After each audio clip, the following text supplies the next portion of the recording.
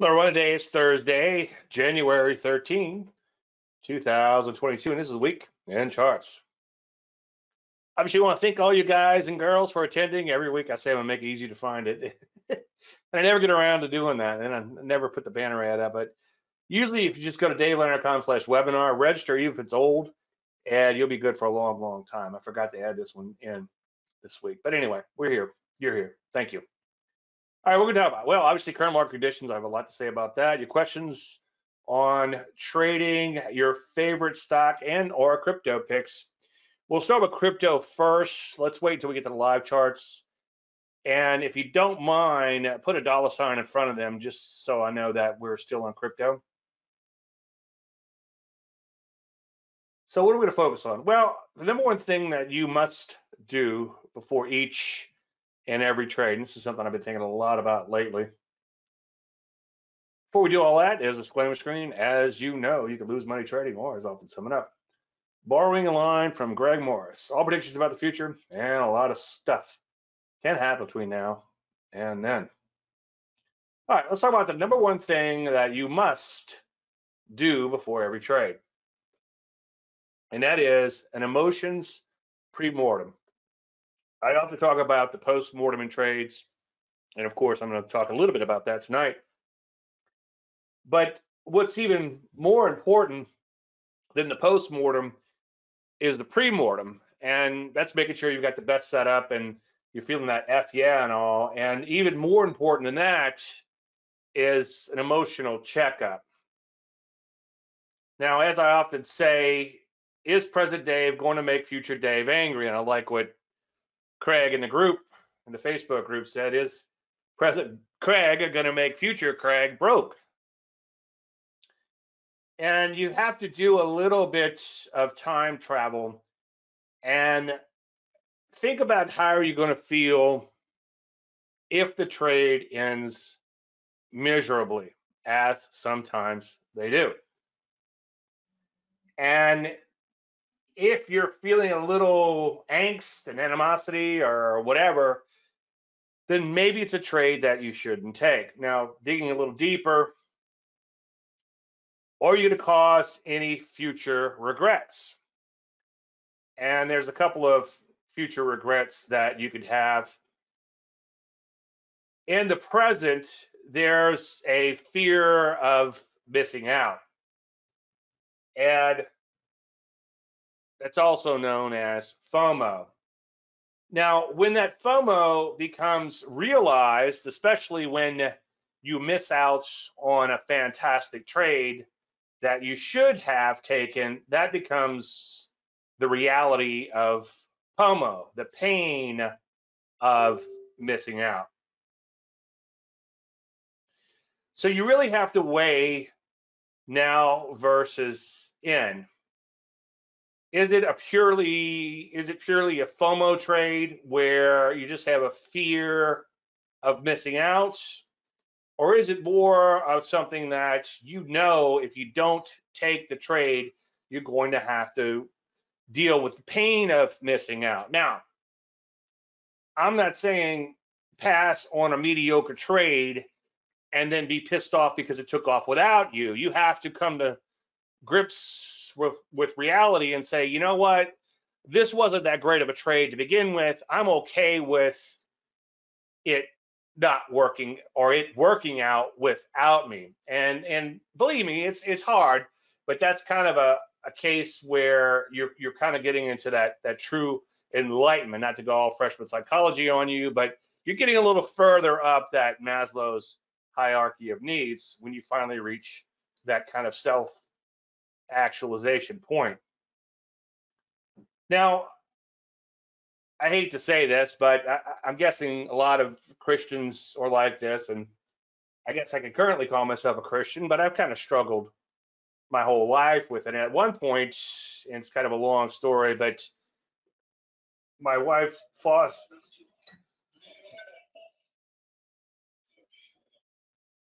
computer just started talking to me. God. Yeah. Anyway, um, where do you see? Well, thank you, George. George says you rock. Where do you see in a little while? You got post of the week. So stay tuned. So, this is one of those things where I don't know whether I should share or not, but I'll share. I tend to overshare. I've kind of struggled with my Christianity, and I'm guessing like most Christians do, on and off their entire lives, and a lot of questions we have. And one thing that kind of helped me wrap my head around it was Pascal's wager. It's kind of a long story, but my wife forced me to go to church once after I nearly killed a family and totaled a car. And I'm like, I couldn't argue with that one. And through going to church, I met someone that I became friendly with, and he taught a Bible class, and I actually ended up teaching the class at some point, at least as an assistant here and there. But one of the things that he talked about was Pascal's wager, and that's something I never thought about. Well, Pascal's wager, on the positive side, says this is your time spent on Earth, okay? And if you believe for that tiny, tiny, tiny bit of time, either there is a God or there's not a God, but if you believe there is a God, for argument's sake, let's assume that he does exist, then you have an eternal bliss. Now, I did look it up earlier. There is a downside to this thing too. I guess it's like eternal damnation, but let's just assume that all you have to do is believe and then you get eternal bliss, right? So it's a very small thing to wager if you think about it, considering the payoff. Now, a trader's wager for a POMO type of trade, okay, to avoid the pain of missing out. And at the last minute, I added this in. This is on Yeah trades only. And as I've said 1,000 times, when I'm going through my charts every night, chart after chart after chart, a couple thousand charts, the best stocks tend to jump out at me. And I tend to have that Yeah feeling. And if it takes me an hour or two and I can't find a stock to save my life, there's probably not a whole lot of action to be taken. So on the Yeah trades where you feel like you have to take it, you'd be a fool not to take it. This is your potential loss, and there is the potential for eternal bliss. Now, that's not on every trade, obviously, but as I've said before, it's like when I ride bikes by the marina and I'm looking at the sailboats, I occasionally will think, if I'd have just taken that TLRY trade that ran up 200 or 300 points, 1,000 shares here, 1,000 shares there, I could have bought one or two of those puts, one or two of the bigger ones. So that's something that the pain of missing out can be a really, really tough thing. Now, as I've said before, and I'm going to touch upon quite a bit tonight, is the perception of the future is the here and now, okay? And the reality is the future. Now, there's a whole science that wraps around this, and there's a lot of behavioral science and behavioral finance that wraps around this too. And just to give you a couple examples, if you have things that you're looking forward to, okay, and that's one of the secrets to being happy. And if you're like me, we all get a little bummed out every now and then, especially with markets, especially this crazy business we found ourselves in. And one of the secrets to being happy is to always have something to look forward to. Have you ever looked forward to something, you're really excited about it, and the reality was, it really wasn't that great? Well, that's not a total loss because you did release some positive endorphins and dopamine and such, thinking about that future event, looking forward to that future event. So there's two different things at work. So let's say before you go into the trade, there's a lot of excitement, but once you get into the trade, it becomes a reality. Years ago, I knew someone who was a trader, and I didn't quite see it at the time, but in hindsight, he's a very arrogant person, to put it mildly. And he was telling me that he does the analysis and he puts on the trade, and then his wife does the management of the trade. And initially, I was kind of thinking, maybe kind of based on some of the things he said, that, oh wow, you're doing all the hard work, and then she just comes in after you do everything and just manages the trade. And then he said, well, she just can't pull the trigger. Well, pulling the trigger is easy. I mean, you can ask Alec Baldwin. Is it too soon? Sorry. Anyway, it's a lot harder managing that trade and dealing with that trade and dealing with the aftermath, good or bad, I guess, of that trade than it is to put on that trade. Now, we've talked about this before, and I can't believe it's been 5 years. I was looking for YouTube's on my YouTube channel, Dave Leonard. I'm sorry, let me rewind that.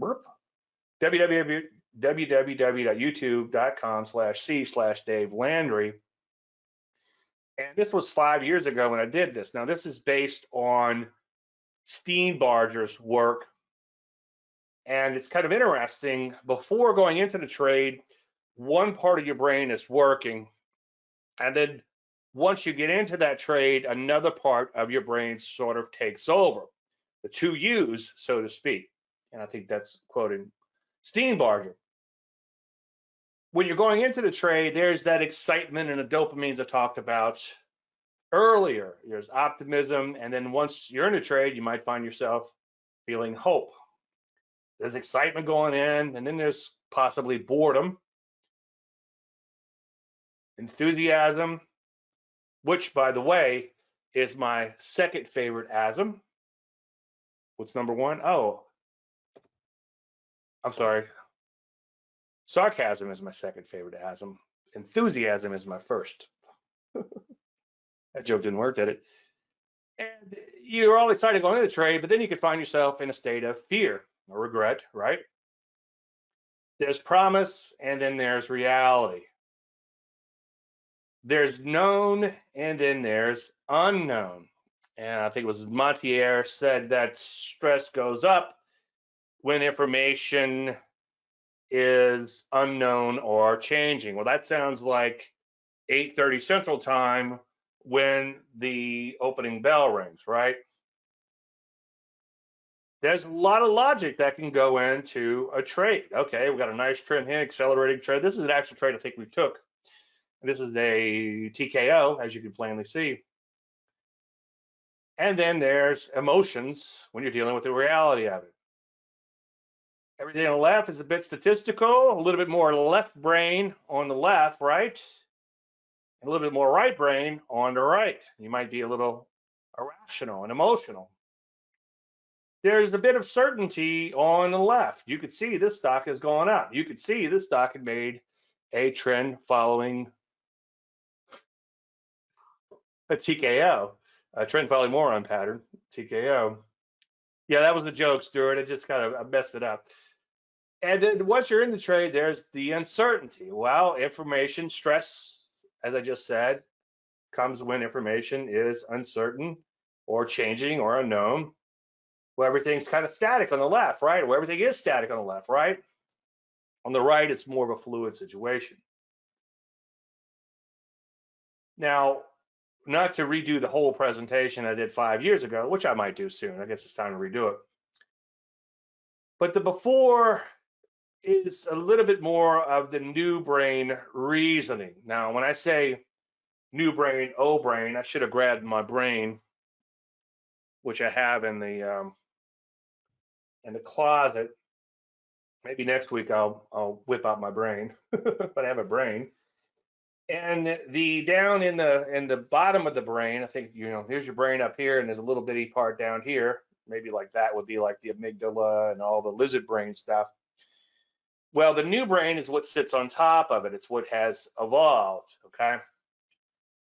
So the new brain is a lot of reasoning involved. As I said a second ago, it's your left brain. It's more logical, okay? Now, the old brain is more, and often that's where your emotions come from, your old brain, okay? So you got a little small part of your brain called the amygdala. It fires off real quick. And I could never wrap my head around how could that little brain control the big brain. And I recently read something where if you have like a panic attack or something along those lines, what's happening is you're feeling something in your body that is sensed by that amygdala, which sends a signal over to your right brain, I guess, which is more emotional, and has you start to react, and it becomes like a negative feedback loop. But the bottom line is that little part of your brain, which is very quick acting, as I've said before, when you're getting ready to step out on a curb, and remember, as I said, now if the yellow ones don't stop, right? A taxi cab's getting ready to run you over, you could contemplate your navel and say, well, what's going on with this guy? Why didn't he like me? Or what's happening here? Or you can jump out the way. Well, your amygdala sort of hijacks the rest of your brain and pulls you over. And as I've said before, one of the best things you can do, and I don't know if it's still on my desk. Oh, I can't reach it. But I have a little clock and I wind the clock. I used to, at least. I need to remember to do that again. And that comes from the reasoning that I was explaining to Greg when he asked me what I was going to talk about in a seminar that I was doing for Traders Expo, and he happened to be visiting he was in New York, and I said, well, I'm going to talk about how sometimes you just need a few seconds to not make a stupid decision. And he said, wind the clock. So I'm like, what do you mean? He says, well, and I did later see that he wrote about it in his book, not dancing with the trend, but investing with the trend. But when he was a fighter pilot, when he was in the simulators, the idea of the instructor when you're in the simulators is to get you to panic and get you to make a lot of mistakes. Better to make them on the ground than in the air. And if you make too many of them, obviously you're never going to get behind the stick, right? Anyway, in order to, and he like all the other students were young pilots, I guess, aspiring pilots, were having difficulty with all the alarms and bells and whistles going off that when they're effing with you. And back then, I think he flew F4s, I forget, but anyway, older fighter pilots, they actually had fighter planes. They actually had an analog clock, and he would, when everything starts hitting the fan, instead of freaking out trying to figure out what's happening, he would just take a deep breath and wind the clock. And when he later flew commercial airlines, he would kind of like metaphorically wind the clock. And one time he was telling me a story where an engine shut down or was causing problems, and the co-pilot's like, "Do you want me to shut it down?" He's like, "No, no, no, no, no." And he took a breath and he metaphorically wound the clock, touched the dash or whatever, just to take a deep breath, and said, "No, don't do that because you might shut down the engine that's running, and that would be a bad thing, especially if we can't get it restarted to not have any engines on an airplane." Anyway, the point is take a few seconds to assess the situation and try not to get too emotionally charged. And as I've often said, one of my big problems is if I'm looking at my screens and then I go in the house and have lunch or whatever, or breakfast even, and I come back in, and all of a sudden everything looks great. All of a sudden I see something moving, and I get a little too caught up in the flickering ticks, which is I think Todd Harrison. I've never seen what Todd said that, but I never met Todd or anything. But Dave Keller uses that term often.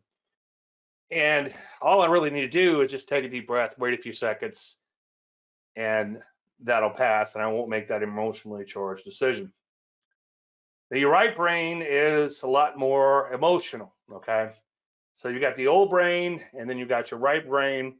Combination of these two are very, very emotional.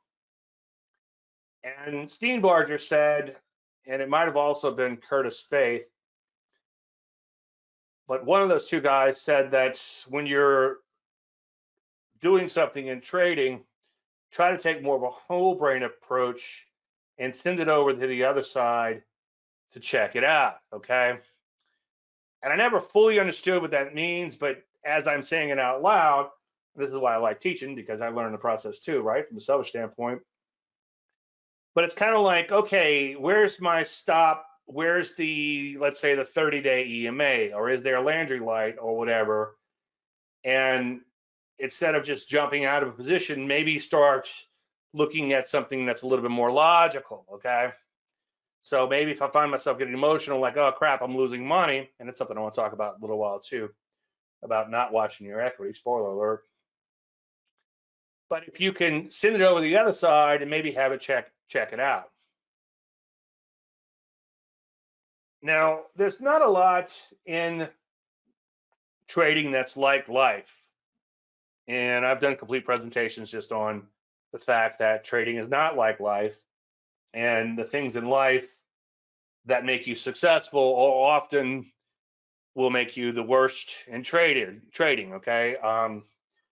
Doctors and lawyers and automatic transmission mechanics tend to make the worst traders. And I just say all three of those because that's my way of encompassing. Basically, everyone makes the worst traders. But if I had to kind of list them, doctors would be pretty high up there. Engineers often can be the worst because they're too smart and they also try to apply logic to everything, and logic doesn't often apply when it comes to trading. But trading, like life, is just making decisions and living with them. And I often make a joke at my wife's expense. I'll spare her tonight. But if you see me in person speak, if this stupid virus ever goes away, then you'll probably see the joke. Anyway, it's easy to make decisions. It's hard to live with decisions. And usually when I talk about this, making decisions and living with them, I kind of set it up with the fact that you cannot remove your emotions from trading. And that's Descartes and Scholl have done the groundwork there, some of the groundwork there. And I learned from Scholl, Denise Scholl, that you can't make any emotions and you can't you can't eliminate your emotions in trading, okay? You can be less emotional, but every decision comes with an emotion, okay? I'll give you an example. It's kind of like, right before I'm coming in here, my wife knows I need to eat a little bit to keep my sugar up doing these presentations. She made a pot of beans. You want some beans? I'm like, oh, that sounds good. I'll get a little bowl of beans. Like, well, wait a minute. I've got to go do a presentation. That might not work out so well, so you had to go through these emotions of, ooh, beans would taste good, but the consequences of that decision. I know it's kind of a silly one, but a lot of little decisions, and you'd be shocked that once you start noticing this, how many emotions actually come into decisions. And that could be like a lunch decision or something, of course, much, much bigger. But you have to learn how to live with that decisions. And, just to like the food thing, all right, just to make it a little bit more simpler, it's like, I love po' boys, okay? If I go out and eat a po' boy, I know that I'm going to put on weight if I do that. Doesn't mean that I won't ever eat another po' boy in my life, but I'll try to decide on when I'm going to eat them and how many or whatever, right? So it's a lot more to a decision than just saying, okay, I'm just going to do this or do that. And as I've said 1,000 times, people who have been unfortunate enough to have injury or illness have lost that emotional part of their brain can no longer make decisions because there's no consequence, there's no emotion attached to that decision. That's how we make decisions, is we have emotions and consequences with those decisions. Now, again, making decisions is easy, living with them is not, but here's a few things that might help. So I put easier in here instead of easy because it's never easy, right? The living with it part. And that goes for trading and outside of trading, obviously. Well, the big dog here is just make better decisions. I know. Drop the mic. Well, as it relates to trading, if you have a lot of confidence in what you're doing, then it's a lot easier to take the trade and then accept the outcomes. And paraphrasing Mark Douglas, he said if there's any stress during the trade, you haven't fully accepted the risk. Well, there's always going to be some stress during a trade, but let's just say if there's excessive stress during a trade, you haven't fully accepted the risk of the trade. Garbage in, garbage out, as I often say, and you're going to get better inputs as you get confidence. Now, if you're trying to trade 6 different methodologies and you've only been trading for, let's say, a few months or a year, like one of you guys that are in there tonight, hey, George, then how much confidence can you really have? Because how much time did you spend on this methodology and that methodology and that methodology and that methodology and all these other things?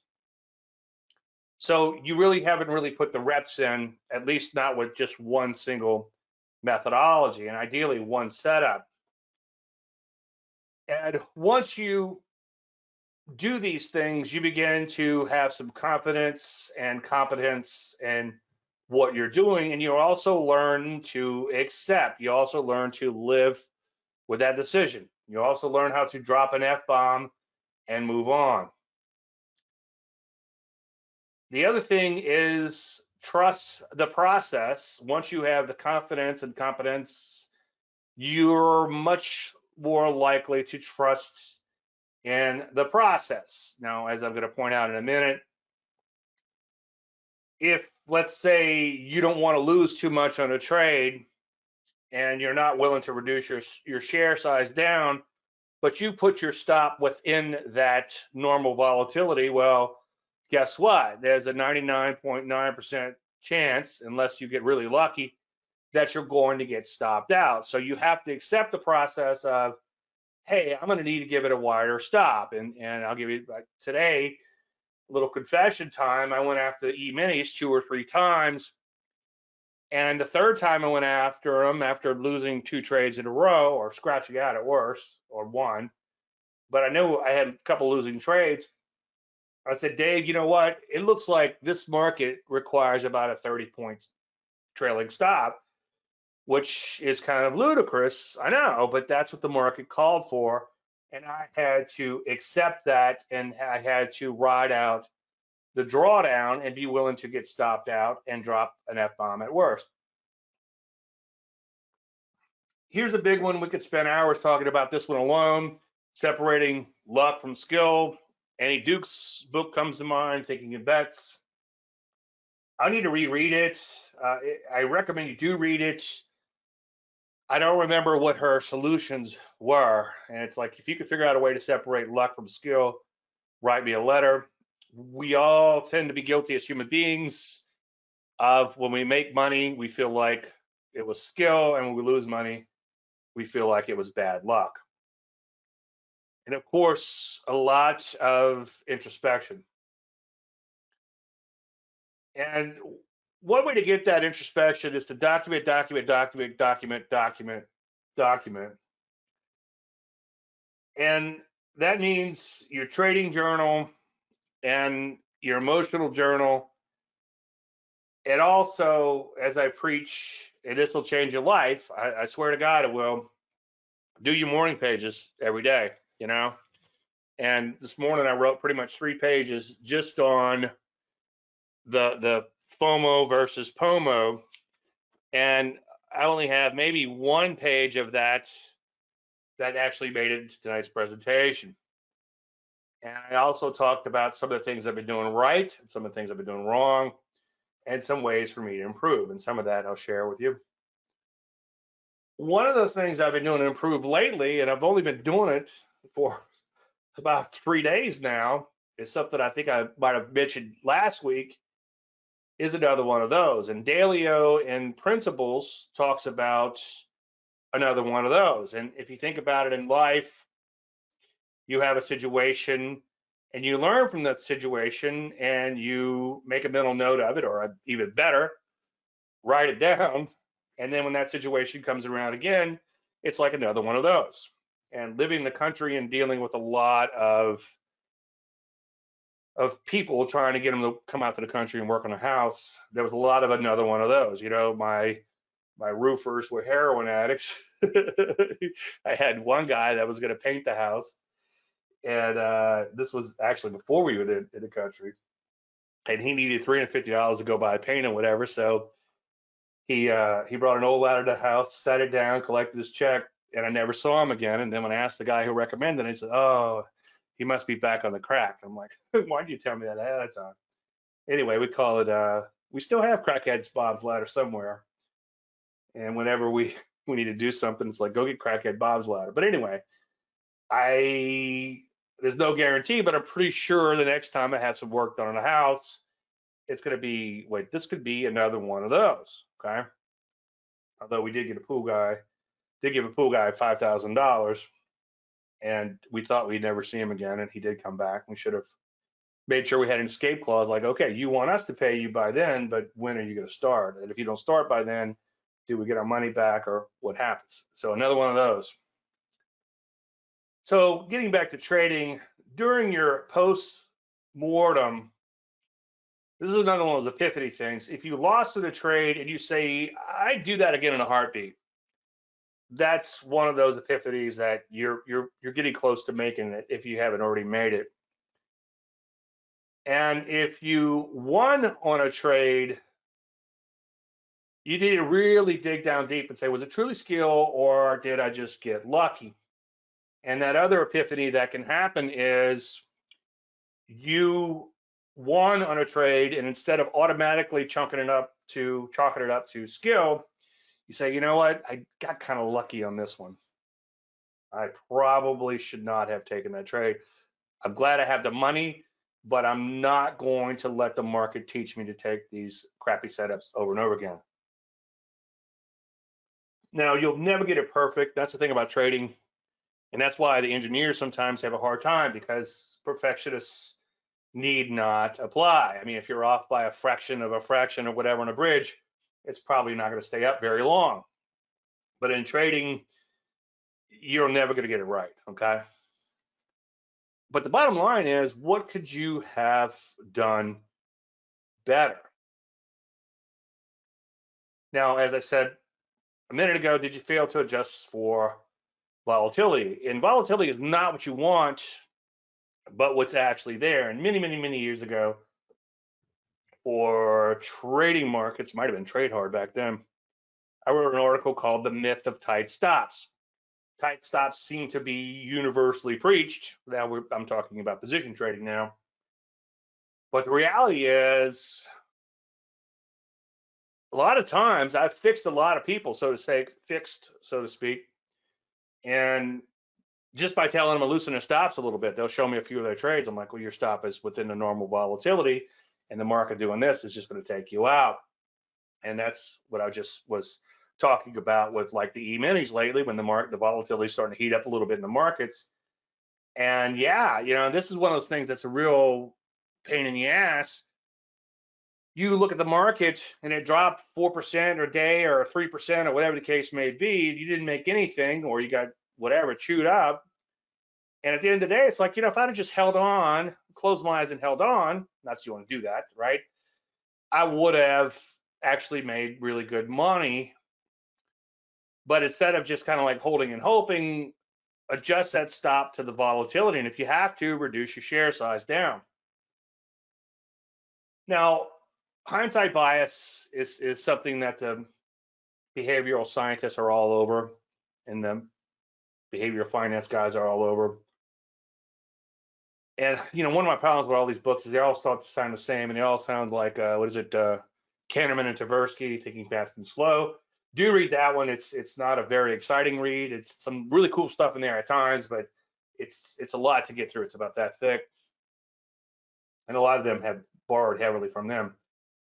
But there's a lot of good stuff in there if you could just work your way through it. But hindsight bias is one of the things I often talk about. And when you're looking back in time, as you do in the post-mortem, as opposed to the time travel forward in the pre-mortem, right? But when you're looking back in time, you will have the benefit of hindsight, and you have to be careful with that. But what's amazing is you're going to see things that were plainly there that you didn't see at the time. And that might have been because you had some FOMO working before you went into the trade. And then once you were in the trade, you were kind of stressed out because of all those things we talked about earlier, because of the two U's, different parts of your brain working.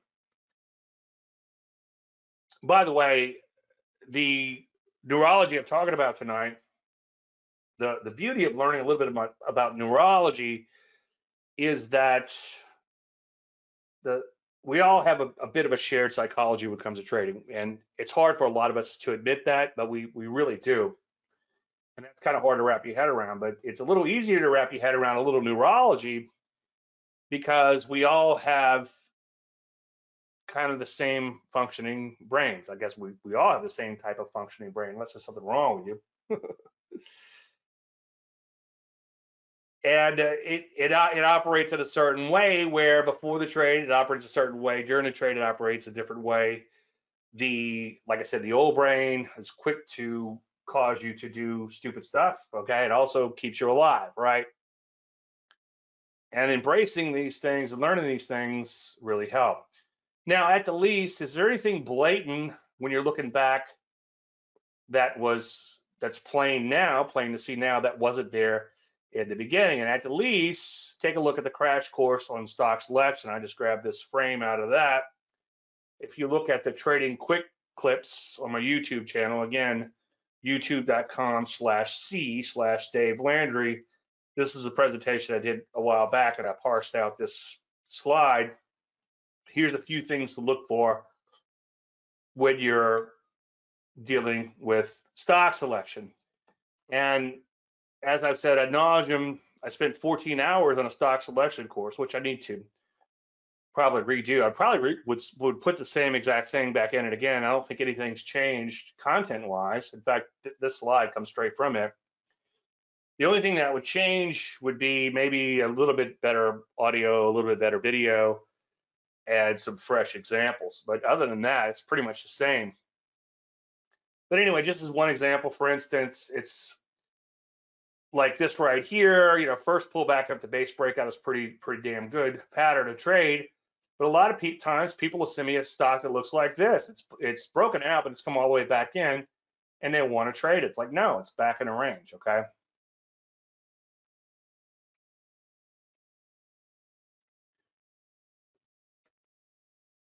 Now, one thing I've been really cognizant of lately, and documenting as much as possible, is what thoughts or anguish did you experience during and after the trade? And I guess with tonight's presentation, maybe even before the trade needs to be added into that. And that's where I started coming up with all this, like I've been saying, another one of those, and all the things I've been talking about lately. And can these become a procedure, or do these need to become a procedure? Okay. And is there anything that could help you with these issues? Okay. And I'll give you, for instance, if you go in and watch some presentations that I've done on the Holy Grail hunting, and again, you could find the quick clips. And if you find a quick clip you like, or like it, of course, and like this video if you like it. And if you don't like it, go have no fun somewhere else. But if you go in and look at the quick clips, I talk about the Holy Grail days. And a lot of the research I was doing there was like, you know what?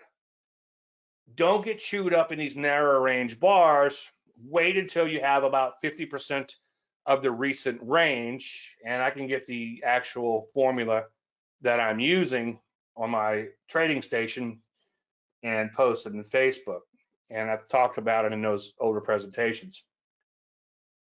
But I know that unless I have about 50% of that prior range, a small range, a wide range bar, sorry, is going to start with a small range bar that got a little bigger. And what I'm getting at there is, let's say the market just has a little bar about that big and goes back and forth, back and forth, back and forth. You're looking at those flickering ticks. It looks like the bars are this big, right?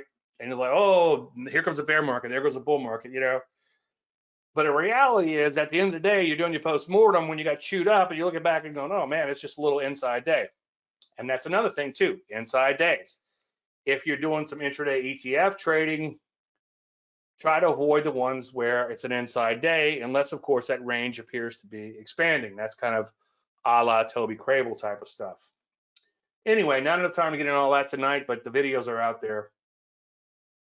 So through recording your thoughts and your anguish during the trades, and anytime I yell the F word, I almost said it out loud. Anytime I yell the F word, I write down in my trading journal that I yelled the F word. And guess what? When I just kind of follow along and do what I'm supposed to do, number one, I'm not always, but often profitable. And two, I have zero F-bombs. If I'm dropping F-bombs all day, then I'm doing something wrong. And maybe there needs to be a procedure for that. And by the way, what I was kind of skirting around there or kind of backing into by accident, it's kind of like we're all excited about a trade. And a lot of times you kind of have to think about the opposite. What would stop me from taking this trade? Okay. How can I eliminate more bad trades? And of course, you always want to be positive, right? I was going to be a pessimist, but I figured it wouldn't work out. Right, with a W. But you always want to be a positive in general, but you also want to seek out and play devil's advocate. Like, when does these things not work? Okay. So I know the S&P is doing this. So you haven't seen me, recommend many core trend trades in a while. Why? Well, there's no trend. Okay. You can't catch a tan if the sun isn't shining, as I wrote in the Layman's Guide to Trading Stocks. And you also, what's the also there? Yeah, you can't catch a tan if the sun isn't shining, and you can't catch a trend if there is none. Now, I'm a big fan of asking questions. And as I've said before in presentations, I think it might have been the Stock Charts presentation for Stock Charts TV, I had a professor years ago in college, and he was a big little Asian guy, but he was big on asking questions. If you don't know the answer, ask a question. And it really stuck with me. And a lot of the things that I just, written down over the last few days, and I'm working into another one of those possible procedures, is just asking questions. And I don't have the answer for all this. And guess what? As a trader, you're never gonna have all the answers, but you're gonna get it more and more and more over time. It's kind of like a question might be, okay, well, if the range is less than 50%, when would it be okay to take that trade? And maybe it's an opening gap reversal situation or something like that. A couple of random thoughts regarding another one of those. I found it interesting when I was putting my notes on the computer, and thanks to my screwed up hands, cubital tunnel and carpal tunnel, and I don't know what else. I'm not going to get it cracking. I've pretty much ruined my hands banging on these computers all these years. I have a foot pedal now. I mean, wish I knew now what I didn't know then. Or I wish I knew then what I know now. But anyway, so I'm using a lot more voice recording and things like that. And when you're saying things out loud, you realize how much you really do repeat yourself. And I've had a couple of things in these, another one of those where I wrote down the same thing 3 or 4 different times. And I need to hear those things again, and I need to heed them. And like I said before, I showed my wife a column once, and she said, I asked her what she thought, and she said, well, you say a lot of the same shit. I was a little taken back. And then the next day, I get emails from people asking me the same stuff that I've said 1,000 times. And I'm like, you know what? I'm going to keep saying the same stuff until you people get it. Well, maybe I'm doing the same thing to myself. I'm going to keep saying the same things until I get it too. One of the big things I've been doing lately is I decided to play a game. And I think it did that on Tuesday was the first day. And I said I would not look at my equity, although I was doing the math in my head. but I would not look at my equity all day, and I would only look at the charts. And to my surprise, I didn't micromanage myself out of trades. Now, Tuesday, if memory serves, was a nice wide range bar. I did the same thing today. And my life got a lot easier. I wasn't nearly as stressed out. It did free me up to do a lot more things during the day by doing that. And I think this goes for the trend trades as well as the intraday trades, and just make it a game. And the game was, don't look at the equity all day and see where you are. And it's interesting, today I thought I was having a flat day at best, and I thought I was losing money, and then I actually saw the equity, and it was pretty good. Okay, I wasn't, it wasn't like it was thousands of dollars, like $600-700 for a day trade or whatever. It's better than poke in the eye. So I think I think there's something there, and I've talked about this before. I've just never forced myself to do it. Brains are better suited for the caveman. That's just as you read more about neurology, and especially the behavioral finance as it relates to neurology and all, humankind has evolved, or the world has evolved, I guess. Technology and all this other stuff has evolved rather quickly, especially the last 100 years or so. But our brains are still stuck back 10,000 years.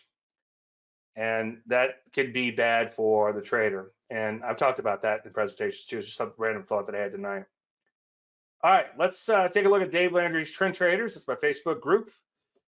It's free, but you have to be at least a gold member or a service member, which you get gold for free if you're a service member of DaveLandry.com. And it comes from George.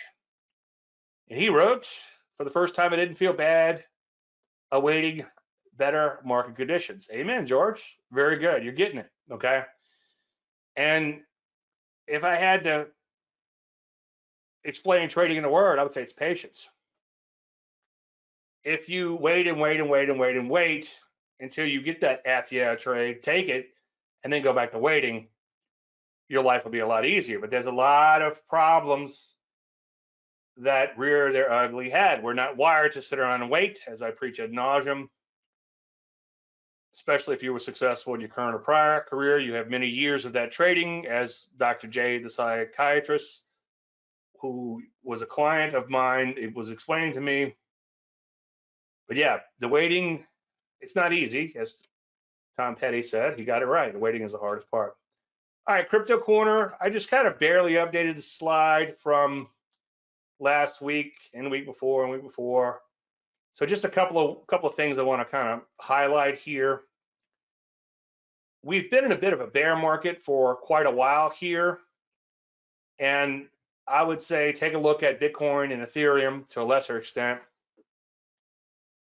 to see the general direction of the market, maybe like kind of see like Bitcoin, kind of like the S&P 500.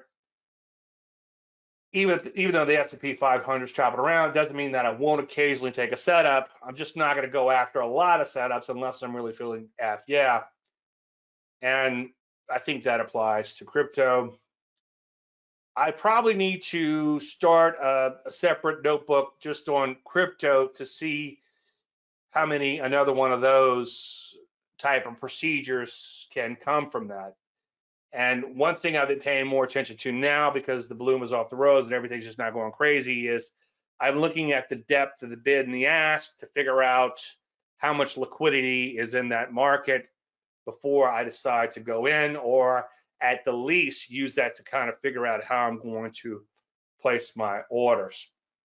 And as I've been saying quite a bit, it was a lot more fun to just buy all the ones that were going up and stay in the strongest ones as long as possible. But I think the bloom is off the rose, and you're going to see that a lot of these things are just headed lower. And again, the 30 EMA could possibly be your best friend. The other thing I was thinking about tonight with crypto is not to confuse the issue with facts, But I think unless a whole lot more greater fools come in, I think people are beginning to grow a little tired and weary of some of these things. And I saw a YouTube, and I don't remember how old the YouTube was, but they were big proponents of Bitcoin, just Bitcoin, and not the shit coins, SHYT. And they pointed out that there's like 49 doggy coins. Okay, I wasn't aware of that, but so I think that the bloom is off the rose, and there's actually some people are starting to confuse the issue with facts, but or a kind of more of a reality check. And here's a for instance. There's been a little buzz lately because some exchanges have picked up. Craig, are you here tonight? What exchange just picked up? I know you. I thought you made a post on that, or somebody made a post, and it might have been from Zero Hedge, and they said that about 2 months too late, these exchanges are picking up Shibu Inu, and there's supposed to be some excitement there, and maybe this little pop here might have been that. But you can see as a general statement, it's been in a downtrend for quite some time, and there's no longer all this excitement, okay? So the bloom is kind of off the rose. Just an FYI, anything in purple, I'm actually long. Red means I'm long, but have a stop in place.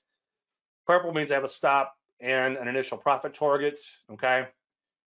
And you can see in some cases, I don't remember when I got in this one, probably going to pull back to this EMA, okay? So far, so good there. This one might have just been, yeah, this one was just a bona fide little breakout in here, kind of the RS game, which I haven't been playing a whole lot lately because there hasn't been a whole lot of RS. This one was a pullback to the EMA, and I'm just looking at it now. I haven't looked at it in a while. I can see it's failing miserably. Probably stopped out of that one by now, or at least half. This one was just a breakout, okay, and so far it really hasn't followed through to the upside. Was also a pullback to the EMA. Nice little Landry light here, nice little pullback to the EMA.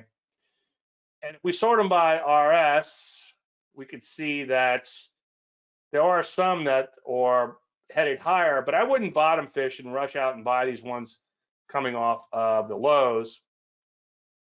I would prefer those that are making new highs. And as I said earlier, maybe we're kind of back to mostly the core methodology.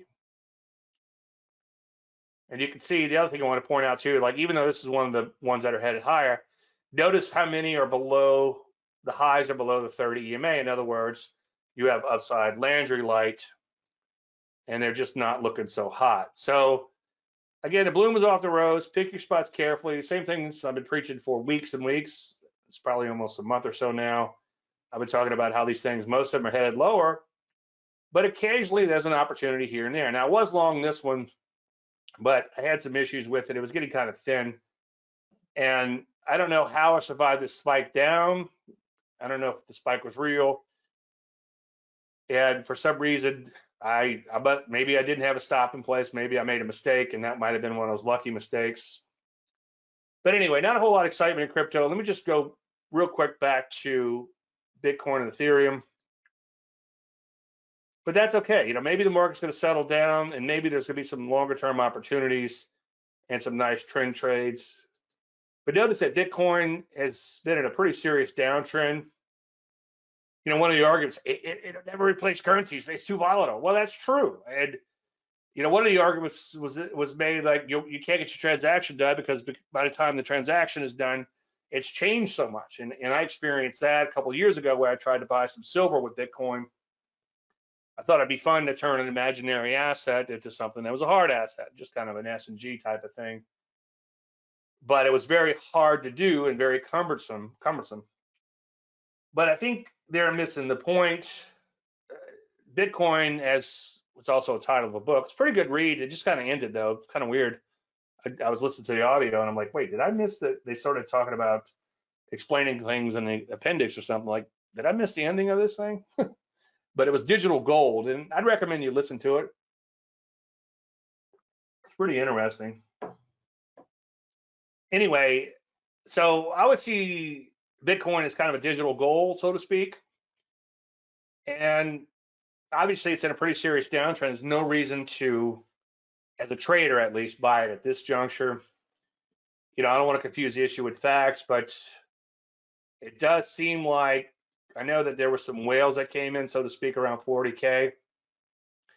And everything that happens on the Bitcoin, like a transaction, okay, everything is reported on the Bitcoin ledger. So if somebody had interest, go and look on January 7th on that tail down and see if there were some whales or somebody coming in and buying it below 40. Now, I wouldn't base a trading system on that, but it would be something kind of fun to look at.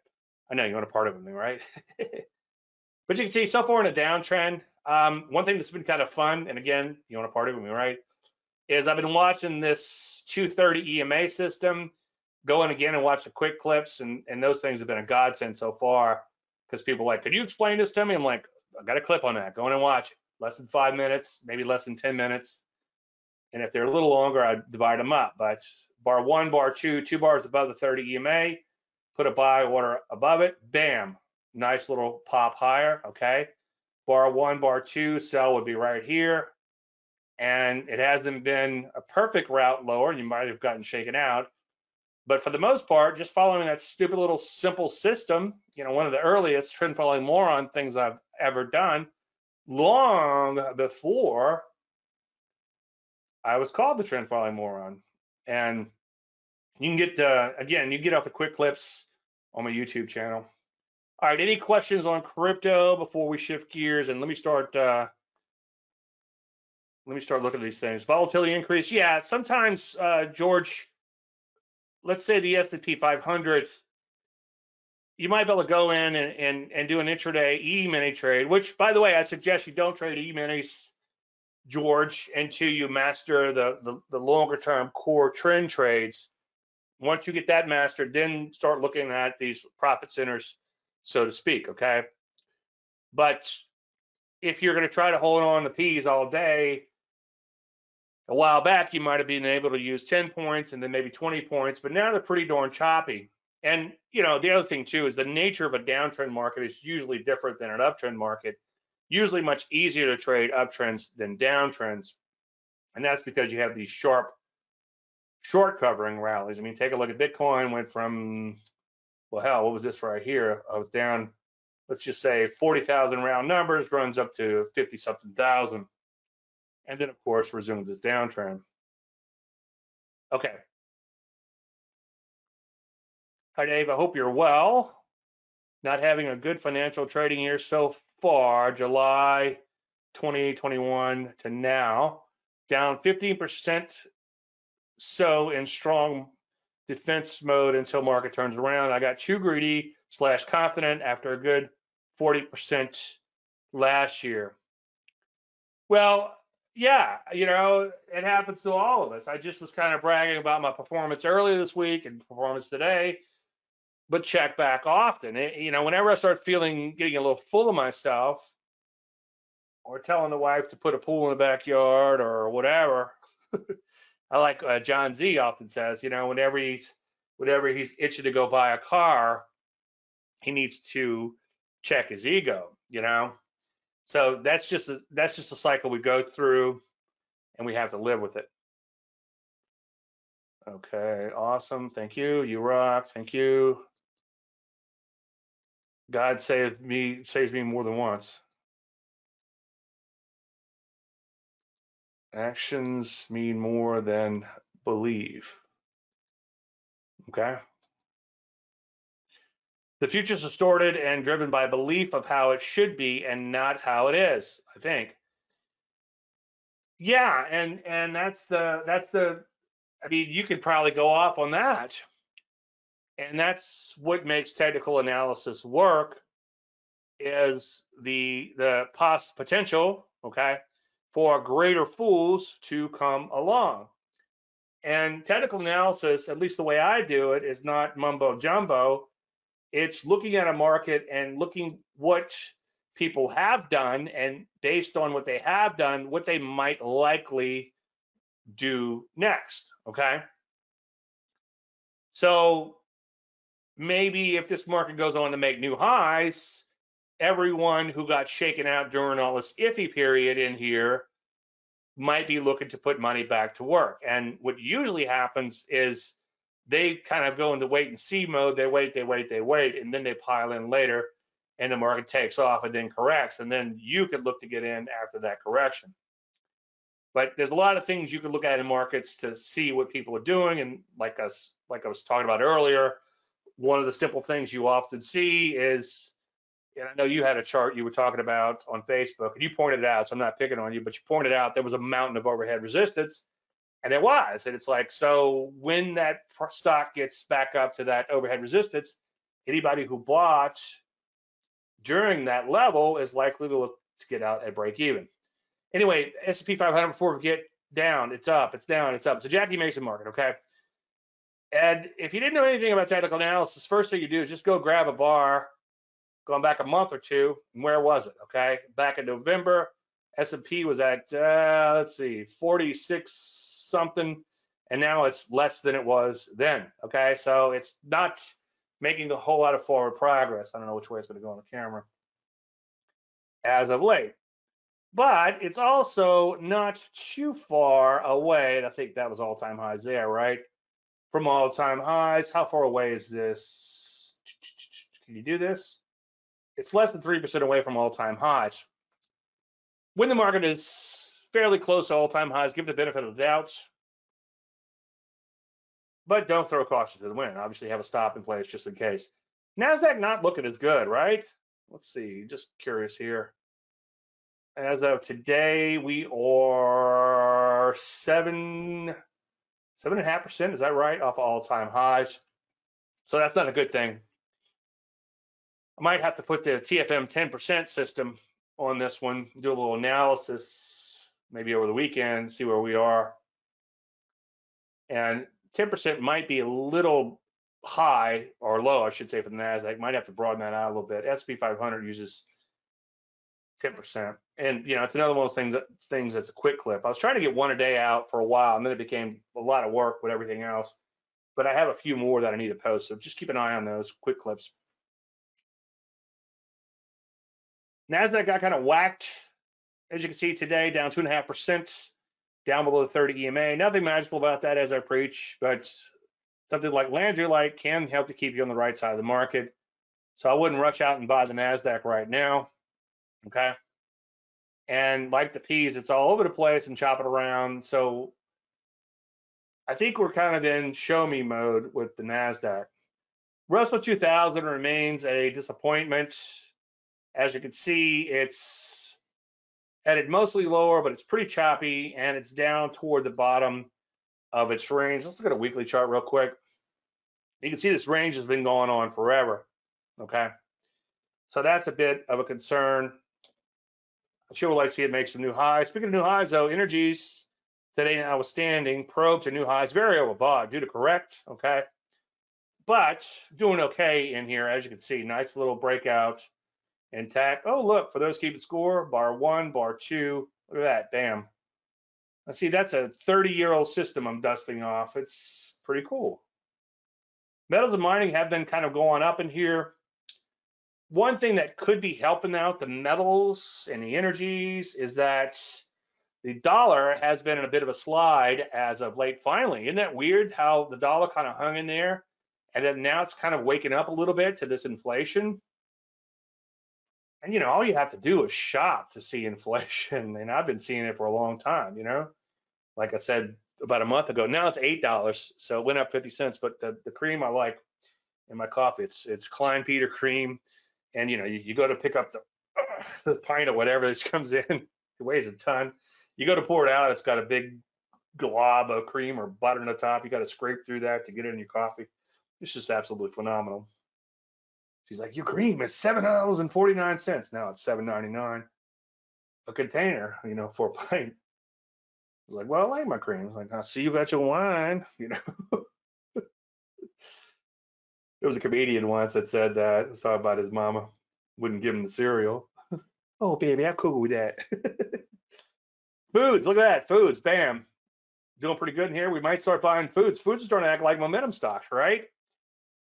foods used to be something I just would ignore, but who knows? We might be buying foods soon. Banks, okay. And by the way, value can become momentum. That's a whole nother speech. But we find that we don't look for the value, we look for the momentum, and sometimes that puts us in value stocks. You know, it's interesting. I'm in a coal stock. I always forget what it does. ARLP, been in it forever, up 100% or whatever. And I'll post the trades if we next time I bring it up in here, actual trades, right? It was a recommendation to service, actual recommendation, right? And it's a coal stock, and I didn't realize it at the time it was coal stock. I guess I knew what sector it was in. I guess I just saw energy or something. Anyway, it technical analysis led me to that stock, just like it led me to Academy Sports, which is a company I would never think about buying. But hey, the chart was there. Banks, I can't get excited about banks, but who knows? Look what's happening with banks. They've gone pretty much straight up in here for the last several weeks, and that might be because rates are getting ready to pop, and I guess rates helps banks. Anybody in banking here? The spread gets better, right, when the rates are up. Take a look at insurance. It's also right around brand new highs. Yet here, a lot of areas though, wide and loose and choppy and headed lower, like biotechnology. Let's take a look at drugs real quick. Drugs are kind of all over the place. They don't quite as bad as biotechnology, but you certainly don't want to be trading the drugs right now. Somewhat shorter term, retail, kind of all over the place, back and forth, back and forth, back and forth, back and forth. This is not a good market for the trend follower. Okay, now, but Dave, about a week ago you said it was getting better. It was, but now it's beginning to worsen again. Take a look at software. Big fat head and shoulders type of top here. I don't trade directly off that pattern, but it is good to pay attention to what's going on. Kind of take a 30,000 foot view sometimes. Semiconductors, one of my favorite areas. Kind of hanging in there, but chopping all over the place. Got absolutely creamed today. I wouldn't say absolutely cream, but only down about 1.8%, but you can see they took off earlier and then imploded. All right, let's open it up for individual stocks. Any questions on anything we've covered so far? BROS. We saying bros related to something I was talking about, a losing trade or something, George? Or you certainly don't want to buy this, right? Because it's in a downtrend. And, you know, as I said earlier, one of the simplest things you could do, and I just left this 30 in here by accident, is pay attention to that 30-day exponential moving average and don't buy anything as a general rule unless it's above the 30 EMA. So that's not trending, so I'd leave that alone. Yeah, it was a service and a setup. Yeah, now this one, Bros didn't work. Bros was one, or did we play this pullback? I hope we played this pullback. I know that it was one that, yes, we played that pullback, I think. And I think we went back to the well and it didn't work. So it was a great trade in here. It took off, it pulled back. This was an FEI trade, I remember when I saw it. But then unfortunately it failed miserably, but through money management and all, overall we did okay, I think, on that one. And I hope that it was in the service in the first deep pullback. If not, I know we were talking about it in Facebook. And one of you guys actually has been to Bros. Your children have forced you to go there. Okay, this is an IPO, obviously. Let's see what we got here. Since I messed my screen up here, so I had to switch over to the, I call it the new TC. It's been out forever. Let's see, bar 1, bar 2, bar 3, bar 4, bar 5. Yeah, that's a buy at B. I like it, John. Good eye. Neuroscience, Virgil Neuroscience. Interesting. Yeah, so this thing, any close, and I know it kind of takes a leap of faith, but because the bar 1 high was taken out, and I wish I could have lowered just a little bit. Where's the thing? I can't find the deal. Anyway, yeah, so right around, let's say, about 14.20 or so, whatever this is. Anything over 14 actually is a buy.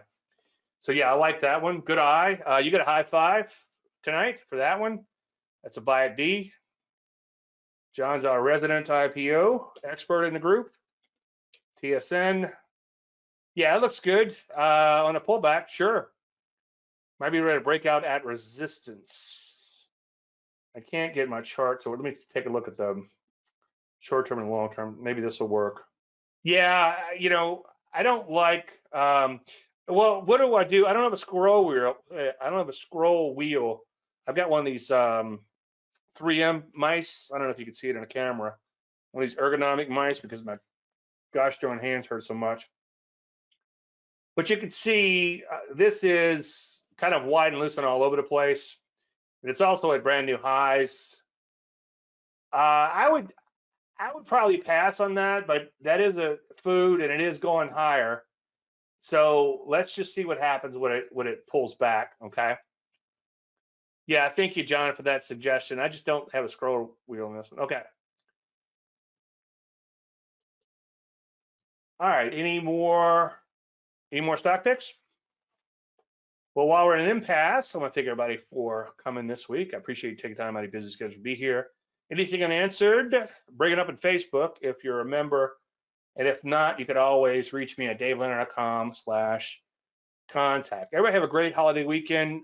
Next week, I haven't decided on a show. Usually, when it's a 4-day week, there's so much going on and just not enough time and not enough material to get out a show. So I may take off next week, just an FYI on that. So if I don't see you guys anytime between now and then, I guess everybody have a fantastic weekend. Thank you so much.